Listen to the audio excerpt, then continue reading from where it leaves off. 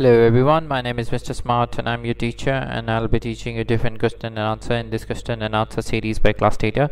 So our today's question which we'll be discussing is a customer wants to add additional work to their original estimate. What are the two ways to record this change? So we have some option here: delete the original estimate, create an additional estimate, open the original estimate and align, and change the status of the original estimate to amended. And the answer of the question is to record the additional work for a customer on an original estimate in QuickBook Online. The two appropriate ways are: open the original estimate and add a line, and navigate the sales menu and select estimate, find and open the original estimate, add a new line to estimate detailing to the additional work and its cost, create an additional estimate, navigate to the sales menu and select estimate, click create estimate to create a new estimate specifically for additional work.